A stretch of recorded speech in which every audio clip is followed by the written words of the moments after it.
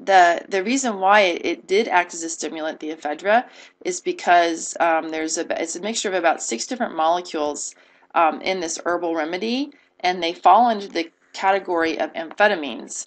And amphetamines are stimulant drugs. And 2 of the drugs that are found naturally in ephedra are ephedrine and pseudoephedrine.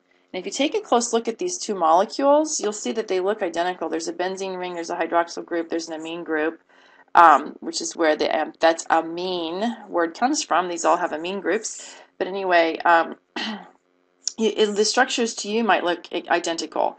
But the one difference is, in this case, the OH is coming out of the plane of the wall or the computer, whatever you're looking at. And in this case, the OH is going back behind the plane. And so this is an example of where the functional groups can be ordered in different ways in a mixture of natural products or synthetic products, depending on how the molecule came together in the first place. And it's because this carbon is chiral. And we skipped that part of the chapter, so we're not going to get into it. But suffice it to say, even though they look the same, they're really considered structural isomers because the order of the functional groups around that particular what's called chiral carbon are different. And as it turns out, a lot of times this shape difference, this different ordering of functional groups, has a biological effect. And as it turns out, the pseudoephedrine actually is a better decongestant than the ephedrine, okay, and the other molecules that have similar structure in the ephedra herbal mixture. So it's a better decongestant. And so just like with aspirin, when the pharmaceutical chemists took a close look at the extract from the willow bark, and they isolated the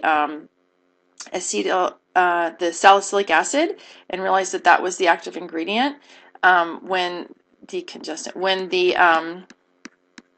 chemists isolated all the different molecules in the ephedra mixture, they realized that this pseudoephedrine was the better decongestant. And so this is a real simple molecule. It can be very easily made in the chemical laboratory, and it's the primary ingredient in Sudafed, okay, and other decongestants and allergy medicines. So if you look at any kind of decongestant, cough, cold remedy, look at the ingredients, the active ingredient, you'll probably see pseudoephedrine. All right, so and then the side effect, of course, is it's a mild stimulant in the dosage that it's given in over-the-counter drugs. But notice here this other molecule that's right next to it is another amphetamine with a very similar structure, and it's called methamphetamine. And the only difference between Sudafed and methamphetamine is the OH group is now gone. And as it turns out, when that OH group is gone, this particular little molecule is a better stimulant. Okay, without the OH group, it's a better stimulant. So this is a derivative of pseudoephedrine, and again, the structure chemically is pretty simple. It's not that difficult to make this synthetically. You can get to it from different starting materials, but one easy way to get to it with a high percentage yield is to start with pseudoephedrine.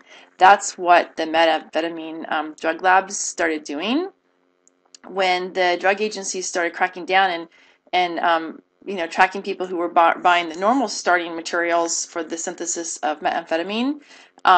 They realized, oh, they could just buy Sudafed from the drugstore and the grocery store and chemically modify it to make the methamphetamine. Methamphetamine is, it's like met or crystal met, depends on how you purify it, or I think it's also called ice, I'm not sure, but anyway, it's a bad drug that people get addicted to because they like the feeling they get when they take it.